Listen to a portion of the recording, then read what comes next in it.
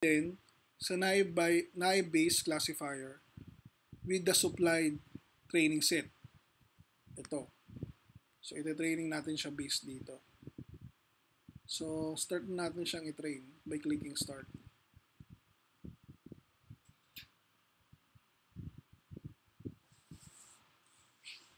Okay, as we can see, okay naman siya, no? 89% and 10% yung error niya.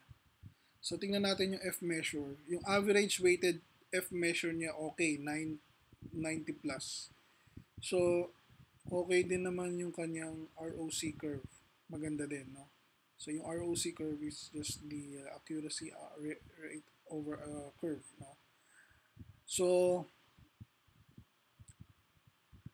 precision recall, okay din. Above passing. So, passing natin, like say, 75, no? So, ito yung kanyang confusion matrix. So, if you will see, konti lang naman yung mga false positive niya. No? So, 89%. Okay siya. So, kapag ka magre-report tayo ng accuracy sa Weka, or actually kahit anong method, kahit Python, kahit RapidMiner, pwede titingnan natin syempre accuracy, tapos weighted average of the F measure and the weighted average of precision and recall. So we can put that on a table, no, as our evaluation result. So ngayon, since na-training na natin yung model natin, which is ito, no, we will save our model. So to be later be used to classify the test data. So gagawin natin, right-click, tapos isi-save lang natin yung model. So ang papangalan ko dito ay naive-bias. Tapos anong pangalan niya? Training Reuters score. Actually, nakagawa na ako ng model, pero gawa na lang tayo ulit. So, train. So, para lang ma-remind ako na ang ginamit natin ay naive base. Tapos ang pangalan ng dataset natin ay Reuters score. Tapos, ang ating ginamit na data is the training data. So, basically, masasave yan like this, magiging siyang model. Save na natin siya. No? So, na-save na yung model natin. Ngayon, ang gagawin natin is, we will use the supplied test set.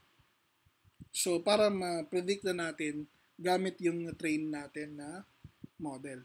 So, ang gagawin natin dito is, ilo-load ko muna yung model. Okay, so saan dyan yung model natin?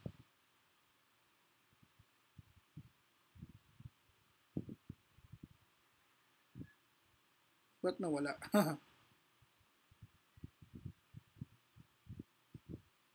Okay. What happened? Sige, save nga natin ulit. Okay. So, dapat siguro may model na nakalagay. Yeah. Just ilo-load natin ulit. So, sorry for that. Load natin. Ayan na siya. So, ito, no? Ilo-load natin siya, no? Open. So, yan na siya. Naka-load na siya. So, pwede na siya, ready na siya for classification. Pero, hindi pa ready yung test set natin. So, isusupply natin yung test set natin dito.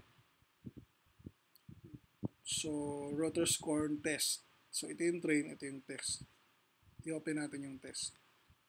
So, i-close ko lang. Okay? So, iba yung gagawin natin dito. Hindi natin siya i-start dyan. Pupunta muna tayo sa more options. Tapos, pipiliin natin yung plain text. Okay? Pipiliin natin yung plain text. Output model, sige. Pwede natin yan actually tanggalin yan. Pero siguro wag muna. Okay? So, importante, do sa more options, makalagay doon ay plain text. Ngayon, hindi natin siya i-start. Natitempt kayo sigurong i-start yan. Hindi tayo mag-start. So, right-click natin dito sa model natin. Tapos sasabihin natin, re-evaluate model on current test set. So, evaluate now natin yung sinupply nating test set. Not compatible?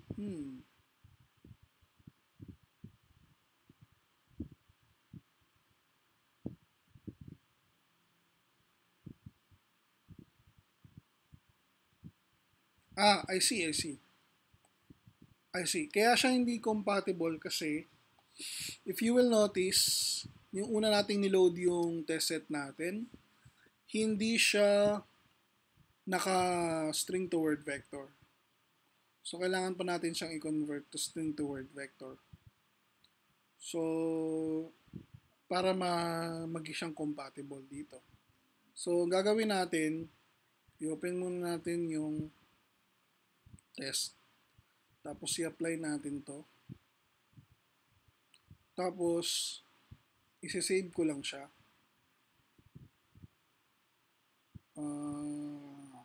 Lalagyan na lang natin siya dito sa unahan ng prep. So, ibig sabihin na pre-process na siya. No? Save natin. So, ngayon, balik tayo sa classify. Tapos, supply natin ulit yon, yung bago natin. Si prep. Okay, close natin. Then, try natin siyang i-reevaluate. Hindi pa din.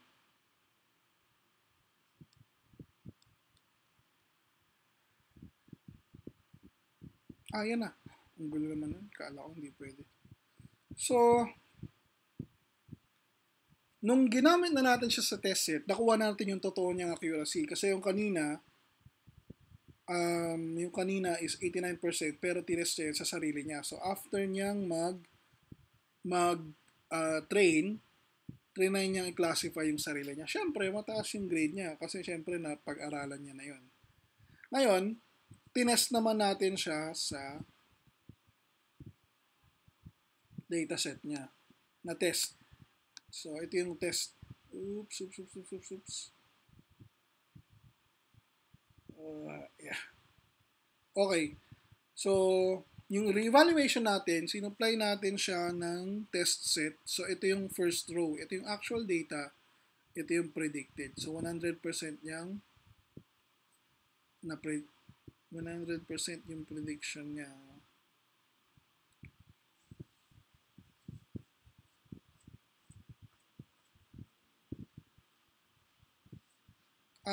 I guess 100% error. So, okay naman. Predicted. So, actually, ang tingin niya dito is 1. Pero 0 siya actually. So, error siya. No? Yung part na yun, error siya. So, ito yung 99% sure siya. Okay. Ito yung nagkamali siya.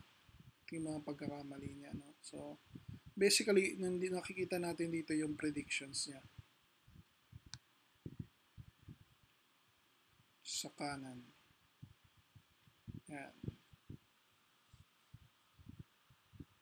So, ito yung prediction niya. Ito yung actual data. So, nagkamali siya doon. No?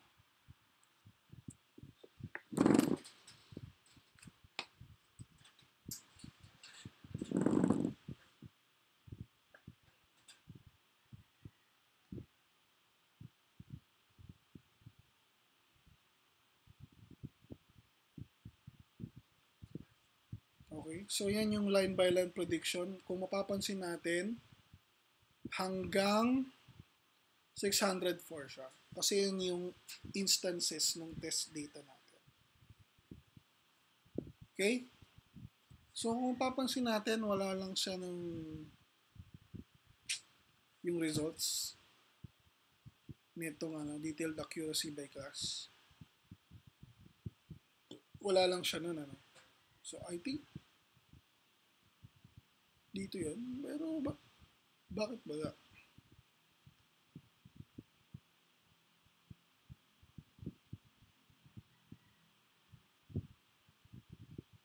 Plain text.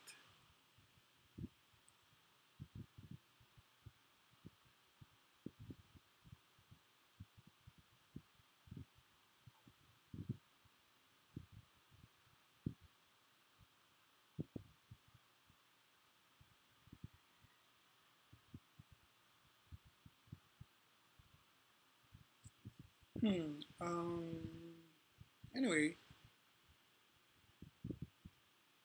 accuracy lang yung pinakita niya. Wala yung precision and recall. Wala yung precision and recall.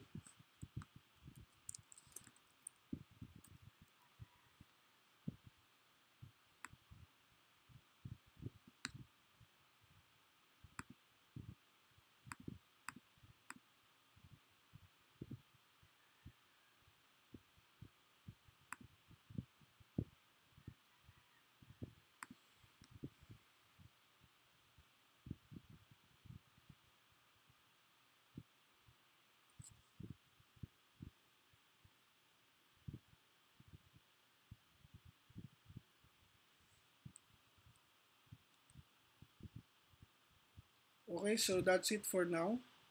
So, continue natin yung tutorial for the next video.